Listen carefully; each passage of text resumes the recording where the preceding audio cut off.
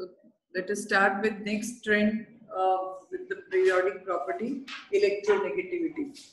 Electronegativity, as the term means, a tendency to attract shared pair of electron.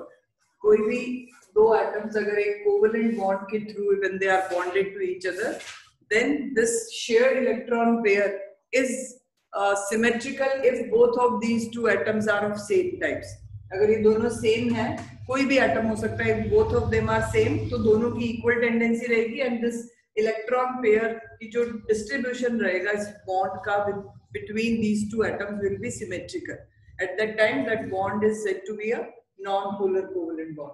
But when if this element is these two elements are different, तो उन दोनों element में से एक elements जिसकी tendency मतलब अपनी तरफ रहेगी इलेक्ट्रॉन पेयर को अट्रैक्ट करने की, that element will be said to be as electronegative element. So this is the tendency of any element or atom to share or to attract shared electron pair towards itself. अपनी तरफ उस covalent bond के electron pair को ये attract कर लेता है. This tendency is called electronegativity. So this is you can say a tendency of bonded atom. जो already bond बना चुका है उस atom की tendency है. Electron gain enthalpy is a tendency of isolated atom. So this is very important to understand the difference between these two. So सबसे पहले आप अपने notebook में एक definition लिखोगे. Later on we'll write differences in electron gain enthalpy and electronegativity. Write down first definition. The tendency of an atom of element. The tendency of an atom of an element to attract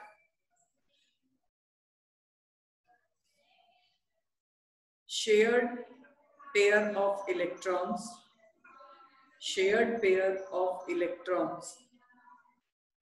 of a covalent bond towards itself.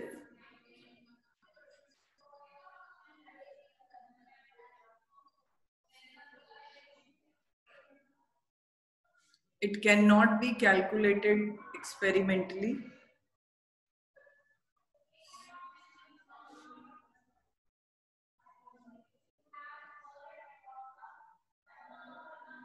Rather, it is measured on a relative scale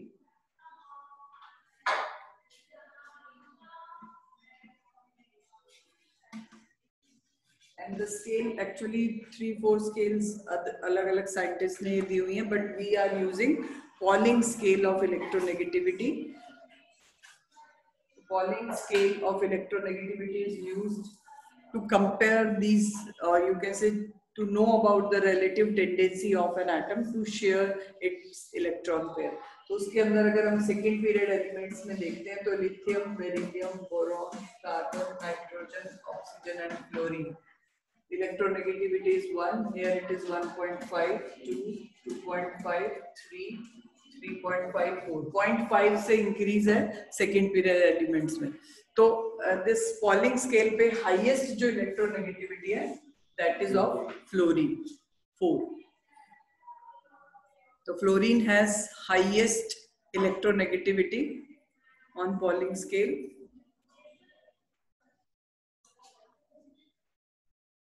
Next, write difference between electron gain enthalpy and electronegativity.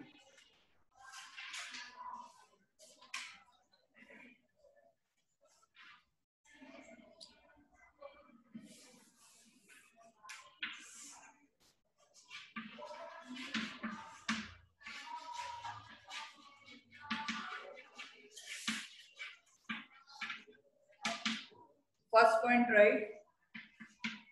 Electron gain enthalpy. First point, it is the tendency of an atom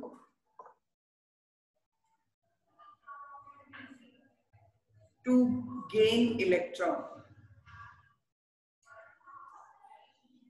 It is the tendency of an atom to gain electron in gaseous state.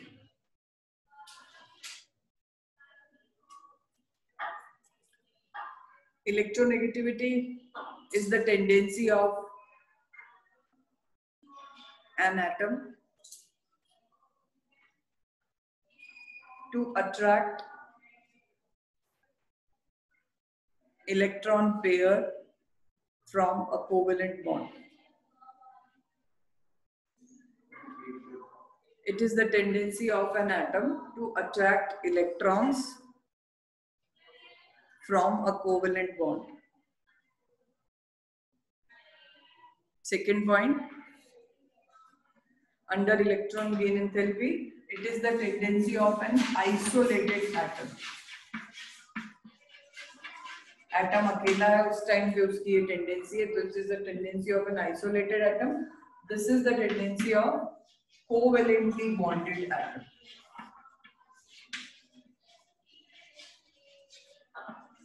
दोनों में difference है.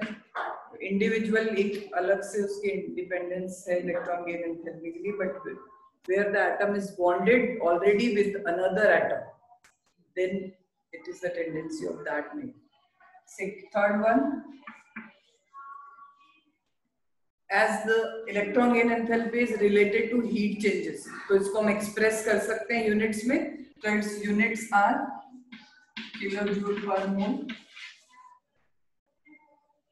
As write down, as it is an experimentally calculated quantity, or you can write it is the heat changes related with electron gaining ability.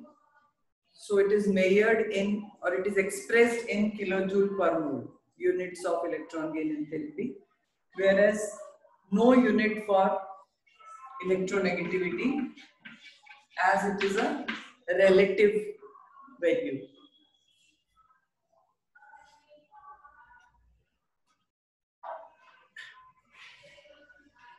Next, one more point you can write.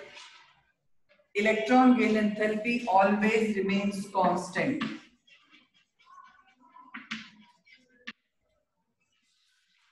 एक atom जब electron gain करेगा, कितनी heat release होगी या उसको आपको provide करनी पड़ेगी, that value remains constant. Whereas electronegativity is a relative value which depends on two factors. It is not a constant value, it can be changed by changing the environment of that particular atom. So जो factors पे depend करती है, it can or you can say it depends on oxidation number. ये oxidation state भी लिख सकते हो, ये आपको actually redoxidation जो chapter है उसमें आएगी term. Oxidation state अभी के लिए आप समझ सकते हो, it's a term which is used for valency. Variable valency जो आप term use करते हो कि एक element कितने तरह के valency show कर सकता है. Generally transition elements हैं, p block elements हैं, they show variable valency. तो उन valencies की जगह हम जो better term use करते हैं होता है oxidation state, कि उसके ऊपर जो positive या negative charges हैं वो क्या है. तो oxidation state पे depend करती है electronegativity, and secondly it also depends on that जो आपका hybridization state है, state of hybridization. So it depends on these two factors, so it is variable, constant नहीं होती. Example आप एक देखो, carbon organic chemistry में आप पढ़ते हो, variety of compounds are formed by carbon in 3 different state of hybridization, sp, sp2, sp3. तो तीनों में जो इलेक्ट्रोनेगेटिविटी होती है कार्बन की, मैक्सिमम इस केस में होती है और मिनिमम इस केस में होती है. होता माइनर डिफरेंस ही है, but still due to this difference a lot of chemical properties of organic compounds are changed. तो जब कार्बन ट्रिपल बॉन्ड बनाता है, sp हाइब्रिड स्टेट में होता है, at that time that carbon is most electronegative. तब alkynes के अंदर जो कार्बन होते हैं, जो ट्रिपल बॉन्डेड कार्बन है, they have most electronegativity followed by sp2 and then sp3. तो परसेंटेज s कैरेक्टर इंक्रीज होने के साथ साथ इलेक्ट्रोनेगेटिविटी भी इंक्रीज होती है. Write down this next point, factors affecting electronegativity. Differences में ये बहुत है, 4 डिफरेंसेस. एक और आपने ऐड करना है तो कर सकते हो. Electron gain enthalpy can be measured experimentally, आप कैलकुलेट कर सकते हो, बट ये एक रिलेटिव टेंडेंसी है, इसको आप कैलकुलेट नहीं कर सकते इलेक्ट्रोनेगेटिविटी. 3 मार्क्स में क्वेश्चन कई बार हम पूछ लेते हैं, differentiate between electron gain enthalpy and electronegativity. तो any 3 points you people can do, it's not that कि आपको ज्यादा पॉइंट्स बनाने, मेन 3 पॉइंट्स कोई भी आप कर दोगे 3 marks will be given for that. The next slide, factors affecting electronegativity. First one, hybridization. Hybridization. Under this, right, with increase in S character, with increase in S character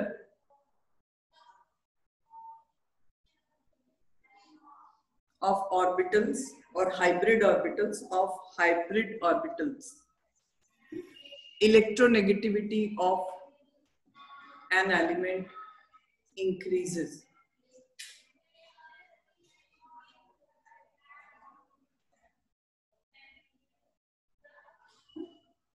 For example, carbon has highest electronegativity in sp hybrid state. Carbon has highest electronegativity in sp hybridization or sp hybrid state. S character बढ़ने से अब क्यों increase हो रही है? Can anyone tell the reason? अभी आपको इतना तो मैंने बता दिया कि S कैरेक्टर का बढ़ना मतलब इन्वॉल्वमेंट ऑफ S ऑर्बिटल्स अगर ज्यादा होगी हाइब्रिडाइजेशन में तो इलेक्ट्रोनेगेटिविटी वैल्यू उस पर्टिकुलर एटम की, मतलब वो कोवेलेंट बॉन्ड के जो इलेक्ट्रॉन है अपनी तरफ और ज्यादा अट्रैक्ट करेगा।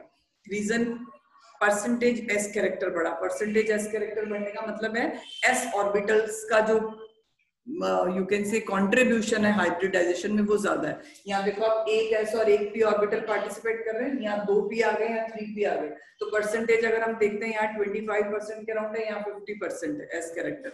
तो S कैरेक्टर ज्यादा होने का मतलब क्या है? S orbitals are, you can say they are the most penetrated orbitals, जो न्यूक्लियस का फोर्स ऑफ अट्रैक्शन ज्यादा एक्सपीरियंस करते हैं। तो जितना न्यूक्लियस का फोर्स रहेगा उस ऑर्बिटल पे, उस ऑर्बिटल में जो भी इलेक्ट्रॉन पेयर है वो भी न्यूक्लियस की तरफ ज्यादा अट्रैक्टेड होंगे। तो कार्बन अगर sp हाइब्रिड स्टेट में होता है तो it attracts that electron pair towards itself more easily as compared to in the other hybrid state. और कार्बन ये 3 ही हाइब्रिड स्टेट शो करता है बिकॉज आगे d ऑर्बिटल्स अवेलेबल नहीं।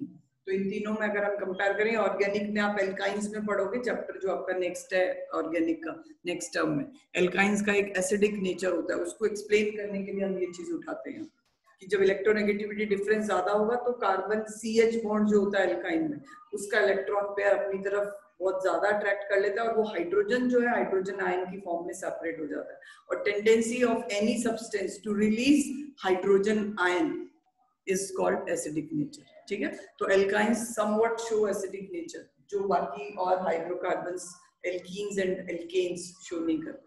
ठीक है, that will discuss later in that chapter। अभी थोड़ा सा रेफरेंस दिया मैंने क्यों हम यहाँ कार्बन को डिस्कस करें, otherwise for other elements also जितना स्टेट ऑफ हाइब्रिडाइजेशन में s ऑर्बिटल की परसेंटेज ज्यादा होगी उतना ज्यादा उसकी इलेक्ट्रोनेगेटिविटी होगी। सेकेंड फैक्टर ऑक्सीडेशन नंबर या oxidation state. Oxidation state means variable valency. Suppose अगर हम आयरन, कॉमन सा एक एग्जांपल है, आयरन शोज 2 वैलेंसीज +2 एंड +3, तो जितना हाई पॉजिटिव वैलेंसी कोई एलिमेंट शो करता है उतना ज्यादा ऑब्वियसली अगर पॉजिटिव चार्ज है तो वो इलेक्ट्रॉन्स को अट्रैक्ट करने की टेंडेंसी उसकी ज्यादा रहेगी। तो यहाँ पे आप मेंशन कर लो higher the positive charge on an element,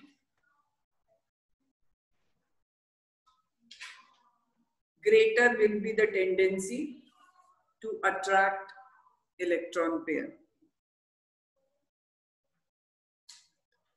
तो डायरेक्टली चार्ज के साथ रिलेटेड है। नेगेटिव चार्ज अगर बढ़ाओगे, मतलब अगर वेरिएबल वैलेंसीज कोई एलिमेंट शो कर रहा है, जितनी हाई पॉजिटिव स्टेट में होगा उतना ज्यादा इलेक्ट्रोनेगेटिव होगा, जितना हाई नेगेटिव की तरफ जाएगा, ऑलरेडी नेगेटिवली चार्ज होता जा रहा है और उधर इलेक्ट्रॉन ही अट्रैक्ट करने, तो वो टेंडेंसी डिक्रीज होगी। तो this is you can say direct relation आएगा पॉजिटिव ऑक्सीडेशन स्टेट के साथ। तो with this electronegativity is over. Trend आपको मैंने बता दिया, पीरियड में अगर हम लेफ्ट टू राइट मूव करते हैं then electronegativity increases. Reason, what will be the reason? अब ये सारे वही रीजन है जो हम आगे पढ़ चुके हैं electron gain enthalpy value, size and nuclear charge. ठीक है, तो लिख लो variation,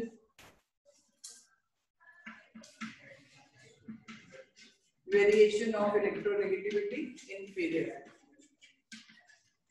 Moving left to right, electronegativity increases.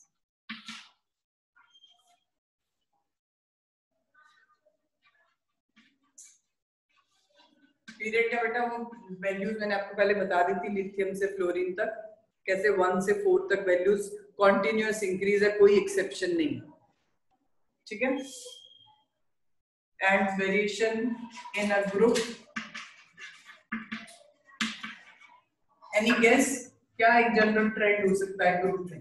अब यहाँ आपने देखा कि साइज छोटा होने पे न्यूक्लियर चार्ज बढ़ता है, न्यूक्लियर चार्ज बढ़ने से मतलब actually size and nuclear charges are related to each other, nuclear charge higher है तो साइज छोटा ही होगा, और छोटे साइज वाले एटम के लिए इलेक्ट्रॉन अट्रैक्ट करना इजी होता है। तो this is the reason group में हम जा रहे हैं downward, size will increase, when size is increased effective nuclear charge will decrease, तो ऑब्वियसली इलेक्ट्रोनेगेटिविटी विल डिक्रीज, तो ग्रुप में डाउनवर्ड आपको डिक्रीज मिलेगा।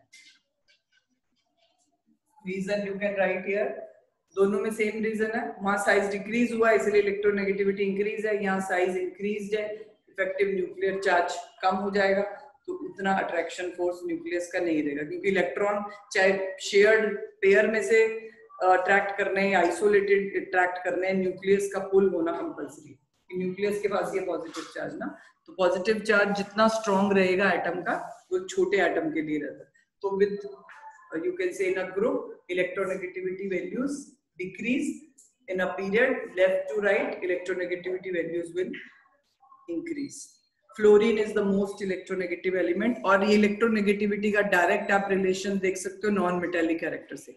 Fluorine is the most non metallic element, and metallic element कौन सा होगा, any guess? Fluorine is the most non-metallic element with highest electronegativity. Metallic character depend करता है ionization enthalpy values पे, and lowest ionization enthalpy value is for cesium. तो cesium is the most metallic element in gaseous state अगर हम बात करें। Otherwise solutions की जब हम बात करते हैं, जब liquid या aqueous medium में reactions करवाई जाती हैं, फ्लोरीन के लिए तो ट्रेंड ओके है, मोस्ट नॉन मेटेलिक भी है, और जो एलिमेंट नॉन मेटेलिक जितना ज्यादा होता है आपको पता है उसकी इलेक्ट्रॉन गेन करने की टेंडेंसी उतनी ज्यादा स्ट्रांग होती है। इलेक्ट्रॉन गेन करना, अपने 10th में ऑक्सीडेशन रिडक्शन 2 टर्म्स पढ़े, थोड़ा बहुत हम एक्स्ट्रा बताते हैं आपको 10th में। इलेक्ट्रॉनिक कंसेप्ट क्या है, आप बार बार ये नहीं देखोगे कि ऑक्सीजन ऐड हुआ तो ही ऑक्सीडेशन है। इलेक्ट्रॉन्स के कंसेप्ट में anybody who can tell what is oxidation in electronic concept? Loss of electron.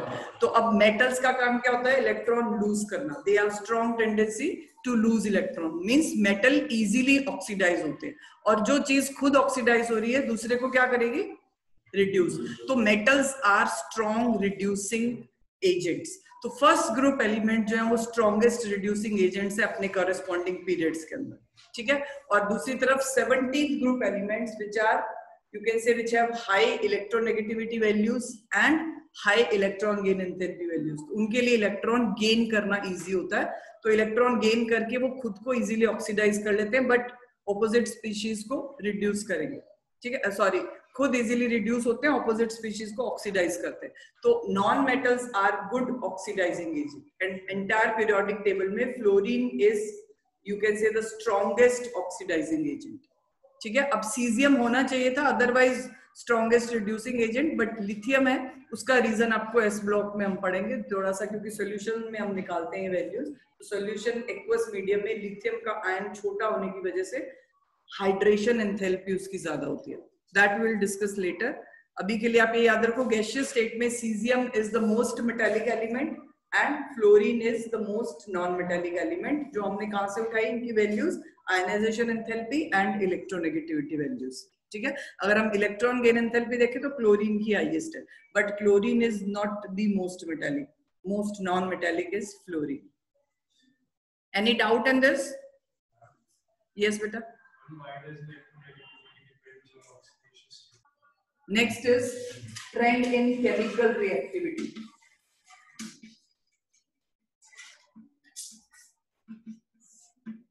as we have done about ionization enthalpy and electron gain enthalpy and electronegativity, ये तीनों चीजें metallic and non-metallic character से related है. तो अब chemical reactivity is directly dependent on these terms. You can say जो हमने पढ़ी है values, इन्हीं पे depend करती है chemical reactivity. एक मेटल की केमिकल रिएक्टिविटी क्या होगी, मींस रिएक्टिविटी का मतलब वो एलिमेंट कितना इजीली रिएक्ट कर पा रहा है, और रिएक्ट कब करेगा, जब उसकी बॉन्ड फॉर्मेशन टेंडेंसी हायर होगी. तो मेटल्स के केस में हम क्या कहेंगे, अगर मेटल इजीली इलेक्ट्रॉन लूज कर पाते हैं तो the ease by which metals can lose electron is directly related to their ionization enthalpy values. तो जिस एटम की आयनाइजेशन एंथैल्पी लोअर होगी उतना ही ज्यादा वो रिएक्टिव होगा. क्लियर.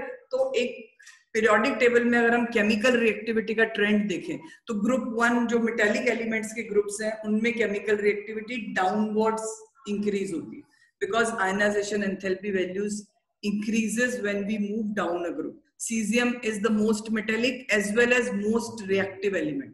फ्रेंशियम की इतनी प्रॉपर्टीज नोन नहीं है बिकॉज रेडियो एक्टिव एलिमेंट, तो उसको कंसिडर नहीं करते हम, तो हम सीजियम तक कैरी कर रहे हैं. तो caesium is the most reactive metal. तो मेटल्स के केस में रिएक्टिविटी ग्रुप में डाउनवर्ड इंक्रीज होती है. नॉन मेटल्स के केस में जो रिएक्टिविटी है वो अपवर्ड इंक्रीज होती है, क्योंकि non metallic character directly relate हो रहा है electronegativity and electron gain enthalpy values के साथ. तो electronegativity is highest for fluorine. तो fluorine is the most reactive as well as a most non metallic element. तो ये चीज आपको relate metallic non metallic character से करनी है. तो वेरिएशन इन केमिकल प्रॉपर्टीज कैसे आप रिलेट करोगे, मेटल्स नॉन मेटल्स का अलग अलग, पीरियड वाइज नहीं चलेंगे. पीरियड वाइज अगर हम देखें तो सेंट्रल एलिमेंट्स कम रिएक्टिव है, एक्सट्रीम लेफ्ट और एक्सट्रीम राइट में केमिकल रिएक्टिविटी हायर है, बिकॉज एक्सट्रीम लेफ्ट पे आपके पास आ रहे हैं मेटल्स. तो एक्सट्रीम लेफ्ट ग्रुप 1 हो गया, they are the most reactive elements if we discuss in a period, and extreme right group 17 elements are most reactive non metals. ठीक है. और ग्रुप वाइज हम देखेंगे तो downward metallic nature increases, hence reactivity of metals increase down the group, reactivity of non metals decrease down the group. दोनों opposite trends हैं. Clear. और valency का ट्रेंड आप 10th में भी कर चुके हो, उससे ज्यादा भी इस चैप्टर में नहीं है क्योंकि हम डी ब्लॉक 10th में 11th में नहीं पढ़ रहे. We'll study D block elements in class 12th. तो आपको वैलेंसी का जो ट्रेंड है वो सेम है. पीरियड में ग्रुप 1 के लिए वैलेंसी 1 है, then 2, then group 13 3, 4, 5, 6, 7 and finally last group has zero valency. But साथ साथ वेरिएबल वैलेंसीज भी हैं. वेरिएबल वैलेंसीज कैसे निकालनी है, 13th ग्रुप एलिमेंट की वैलेंसी जो वो जनरली शो कर रहे हैं 3 शो कर रहे हैं, साथ साथ 5 भी शो करते हैं. उसके नेक्स्ट ग्रुप वाले 14th की 4 ही है, दोनों तरह से 4 ही रहेगी, चाहे वो गेन के लिए निकालो या लूज के लिए, but generally they do not form ions, covalent compounds ही बनाते हैं 14th ग्रुप. 15th ग्रुप के एलिमेंट्स में अगर हम आयनिक देखें तो -3 आयन भी वो बना रहे हैं, साथ साथ 5 जो है वो ऑक्सीडेशन स्टेट उनका मैक्सिमम जा सकता है पॉजिटिव तक. और उसके बाद नेक्स्ट ग्रुप आता है 16th, 2 and 6 दो टाइप की वैलेंसीज वो शो करते हैं. 17th group 1 and maximum 7 bond कैसे बनाएंगे, वो हाइब्रिडाइजेशन स्टेट जो हमने IF7 में पढ़ा है. Iodine is halogen, valence electron 7 है इसके पास, तो ये सारे के सारे इलेक्ट्रॉन ये बॉन्ड फॉर्मेशन में यूज करता है. तो IF7 के अंदर अगर आप देख रहे हो कि दिखने में तो ये मॉलिक्यूल अनचार्ज लग रहा है, बट एक्चुअली फ्लोरीन -1 चार्ज में, आयोडीन पे +7 चार्ज है.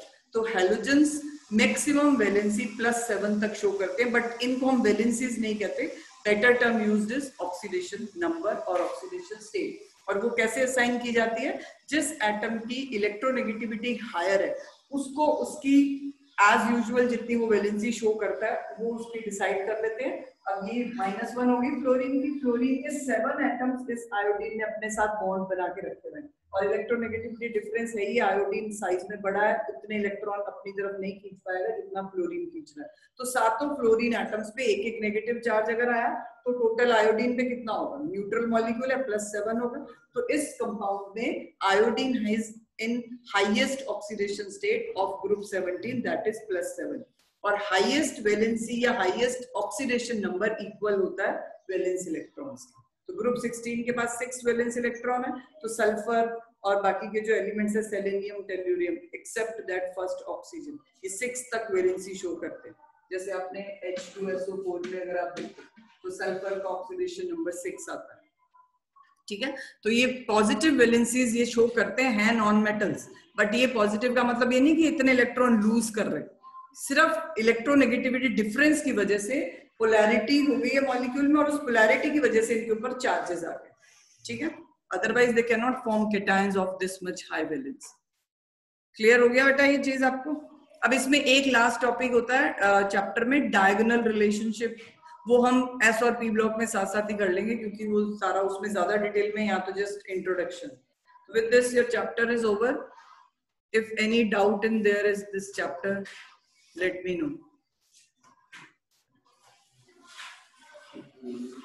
Excuse me, ma'am. Yes ma'am. Excuse me, ma'am.